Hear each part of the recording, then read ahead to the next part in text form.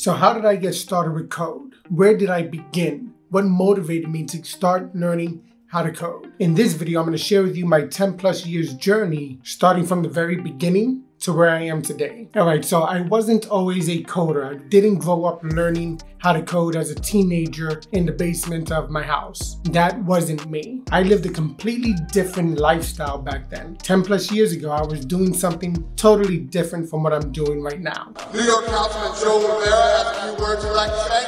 Joe? Yeah! Give him hell, Joe! Thank you very much, Entertainer. Is New York City ready for the UFC?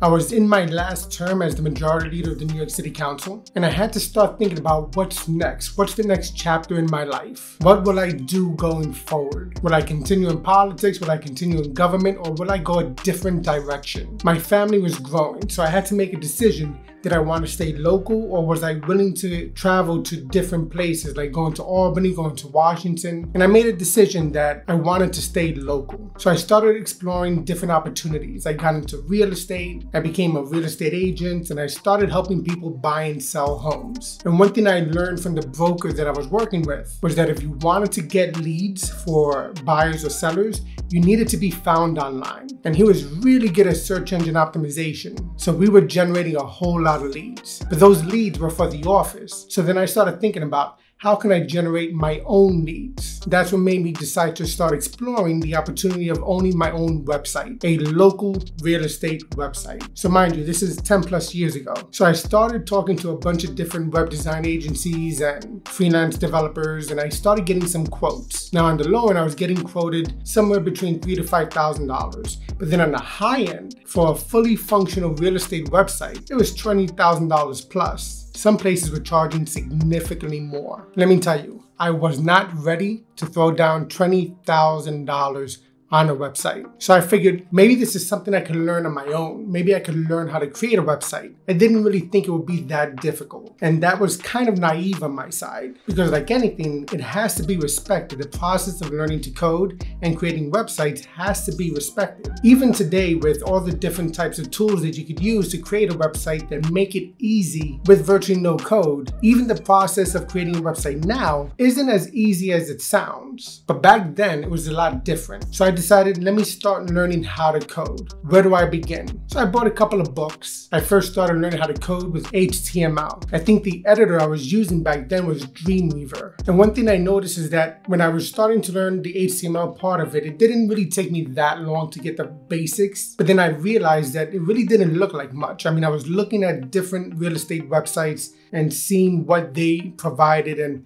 what type of functionality they had. And I wasn't able to duplicate that with HTML, and the styling of it wasn't where it needed to be. So obviously from there, I progressed to the next language, right? I started to learn CSS, cascading style sheets. And this is the language that helps you to add some style to your website to make it look a little bit more visually appealing. So I started learning that. I started applying the CSS to my HTML and started to create something that looked a little bit better. I was inspired by the different real estate websites online and tried to do a lot of research on what other local agencies was doing. But obviously then I realized that even with the new design and the way the HTML looked, it still didn't have the functionality I needed. So then I knew I needed to learn more. Mind you, I'm still working. I have my family that also, is my family. And I'm trying to learn how to code. And now today you might take it for granted because there's so many different resources to learn how to code online. So many different tutorials, so many different platforms. I mean, the hardest part now is choosing which platform or which tutorial you're gonna take. But back then you were really limited on your options. So then I started to try to figure out the path to creating a better website. And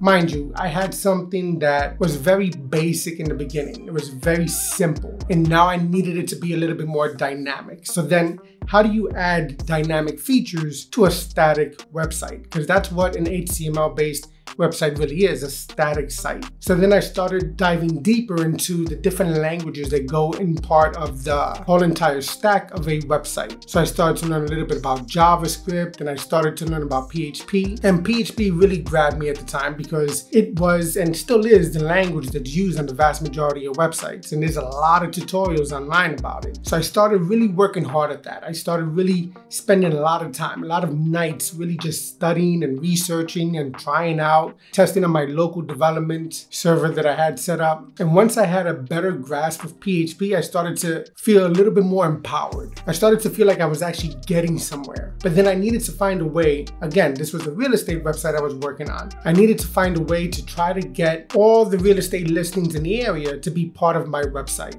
So then that's when I discovered IDX, Internet Data Exchange. And that is a service that's provided where for realtors, you could have all the real estate listings in the local market on your website. So mind blown. I'm like, okay, this is gonna be awesome. So I integrated the service with my site and it started popping up. Mind you, my website was straight up vanilla HTML, CSS, some JavaScript built into it and PHP powered. Then I'm integrating the IDX component to it. And then I'm realizing that I needed more. So then I started focusing on MySQL. So now let's keep track of all this. I'm in real estate. I have my family. I'm in the final term of my position in elected office. And I'm learning how to code, putting together a website. I don't think I got a lot of sleep for a long time because I needed to get so many things done. But then I realized, wait, my website wasn't showing up on page 1 of Google. So then I started researching search engine optimization, SEO. Search engine optimization was the best way to get found online back in the day. Nowadays, it's still very important. You still have to focus on your SEO game, but we have more social media marketing nowadays. We have a lot more different ways to drive traffic to a website. So I spent a few months really fine-tuning my SEO, creating more content for my website, making sure that I checked off all the most important things that you have to focus on with SEO. Then I started to get more leads. I started to realize that my website was being viewed more often. Then I realized I was hooked on code. I inadvertently became a web developer. It wasn't the plan. The plan was to get a website. I also didn't want to shell out the $20,000 plus that was needed for the type of website I wanted. So I did it myself. Now, reality check. The design of the site, it was not pretty. It was not a good looking site, but I started to get leads. And then some other realtors in the area started realizing that my website was on page 1. Not an agency website, not a big name brokerage website. A local website was ranking on page 1 for the most important keywords in real estate. So then they started asking me, how did I do it? What did I do? And I realized, I'm like, wait a minute, there's a need here. And I figured I'm spending so much time on coding and less time on real estate that maybe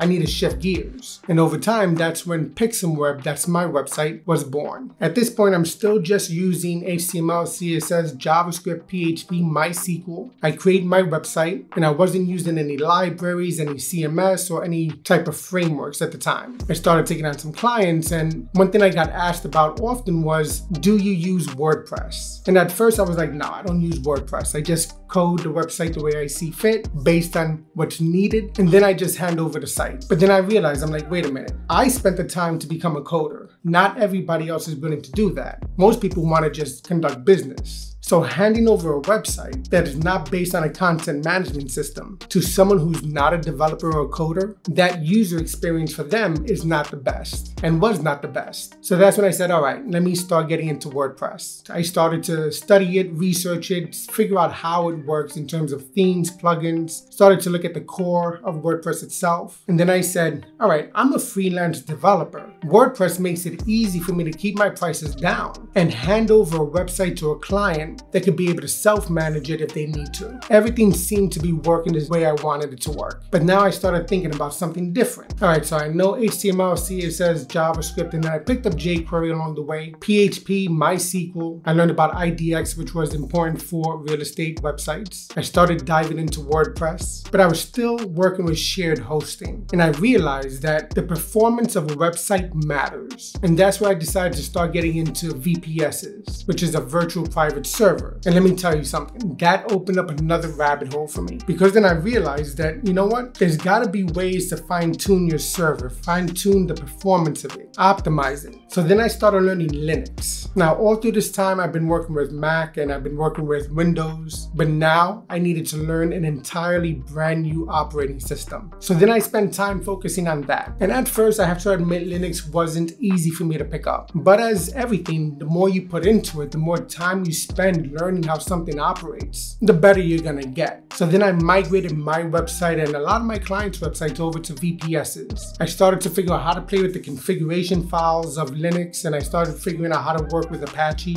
for the web server itself. I learned the power of the command line, the terminal, the power of being able to SSH into your server, being able to use rsync in order to securely bring things to and from your server to your local computer, setting up cron jobs, learn the basics of bash scripting. And let me tell you, my brain was getting full of information. And mind you, I'm still trying to keep up with my learning of PHP and other coding languages that I was using. And I decided to start up my YouTube channel. I figured one of the best ways to get found online, besides search engine optimization, is YouTube. So I started creating my videos, and I created hour-long videos on how to code WordPress themes. One of my videos is over 2 hours long, very detailed on how to code a WordPress theme. But editing that video, now that took me a long time. So then I decided, how can I automate the process? There's gotta be a way to make it easier. I mean, that's the purpose of code, to make your life easier. That's when I decided to learn Python, because with Python, you could automate a lot of the things you need to get done. And now when I create long videos, I have a Python program that edits the video and takes care of about roughly 80 to 90% of the video editing process. The benefit of that is it frees me up to do something different. Maybe work on the thumbnails or get back to clients, do some updating of my server and my code. It just makes life easier. So over the past 10 years, I went from being in office, being an elected official, segueing into a career in real estate, and then finding what I really wanted to do, which was code. Along the way, I learned HTML, CSS, JavaScript, jQuery. I learned Node.js. I learned about Go. I learned MySQL. I learned Python. I learned how to work with a Linux server. I learned Apache. I learned WordPress. And the most important thing that I learned is that you will never stop learning. There's always going to be something new for you to learn, always something new for me to learn. They say it takes about 10 years or 10,000 hours to master something. I don't know if I'll ever master code, but I know for sure I'll never stop learning, and you shouldn't either. When you're just getting started, when you're just beginning, think long term, and before you know it, you're going to achieve your goals and you're going to become a full stack web developer or a front-end developer or a back-end developer. Now, I'm a freelancer. I control my own time. I get to spend time with my family. I get to work on projects that I enjoy working on, and I've become a researcher of code. All right, so that's my 10-year journey to becoming a full stack web developer. What's your journey like? What are your goals? Share them down below. Hopefully you enjoyed this video. If you did, give it a thumbs up, subscribe, comment down below. Make sure you share with others, and I'll see you in the next one. Happy coding.